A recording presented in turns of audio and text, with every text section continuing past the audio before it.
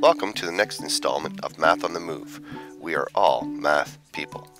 Many of us have found ourselves a part of this scenario.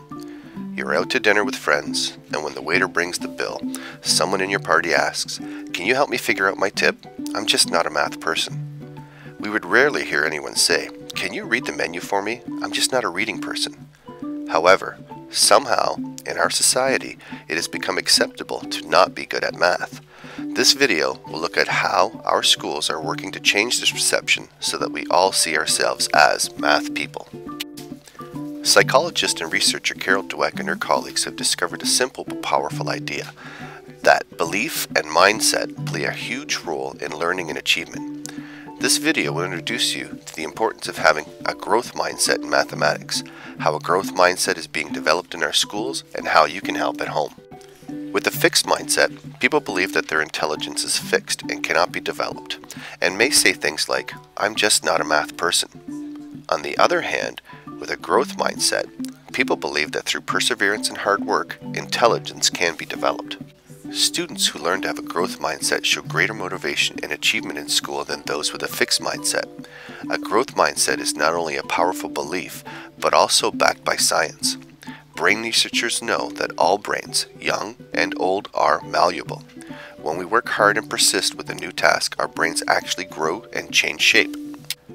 In this next clip, let's watch how this teacher encourages the student to persevere and how the student responds. Finish. All right, and what happens if you draw them and you find that they're not 5 equal pieces? How could you solve that? Try a different way. Okay, so maybe try it and then see if it works, and if it doesn't, that's okay. I don't know how to split it into 5. Like I don't have any idea of how to do it. Why don't you try drawing and see what happens? Sometimes pictures help. It's okay if you get it wrong, isn't it? Yep. Yeah, absolutely. As long as you try. As long as you try, you're right. The language we use greatly influences our mindset. Listen for your internal voice. Are you using growth or fixed mindset words? What we say is an important first step in developing mindset. Even saying things like, "You're so smart" or "talented" leads to the belief that effort is only needed if you are not smart. Many of our classrooms are creating charts like this to make students aware of their powerful voice.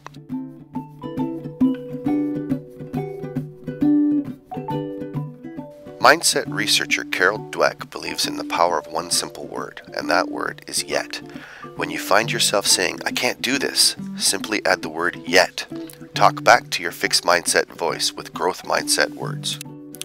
Brain researchers have proven that our brains only grow and develop when we make mistakes and learn from them. A student's brain sparks first when they make a mistake, and again when they are given the opportunity to learn and reflect on that mistake. Teachers are setting up classroom environments that encourage thinking versus simply supplying the correct answer. Students are no longer feeling embarrassed or ashamed when they make a mistake, but rather see it as an opportunity to learn something new.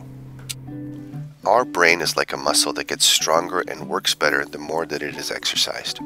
Every time you work hard, stretch your brain, and learn something new, your brain forms new connections, and over time, you actually become smarter. Someone with a growth mindset embraces hard work and challenging tasks because they understand that this is the only way to grow their brain. Conversely, someone with a fixed mindset avoids tasks that are challenging and often gives up when they are stuck. So how can we help our children at home? Parents can help their children develop a growth mindset with these simple ideas. We are our child's main role model. Be aware of your own mindset. Do you believe that intelligence is fixed or can be developed? Sometimes, without realizing, we say things like, "You're so talented," or "I'm not a math person either," or "Some of us are just not artistic." These statements suggest that we have no control over our learning and are born with only certain talents. As parents, we can praise the learning process and not the end product. For example, "You work so hard on that," versus "You are so smart." And "I love how you stuck with that task and didn't give up," versus "You got a great mark on that test." Or "What did you learn about this topic?" versus "What was your final mark?" We can also celebrate mistakes in learning. When your child makes a mistake, reinforce how important this is and work through the misconception together. Highlight your own mistakes and how they have helped you learn. Keeping these strategies in mind when working with your child at home will positively impact their journey as they endeavor to learn math. If you're interested in learning more about mindsets, these resources are a great place to start. Thanks for watching.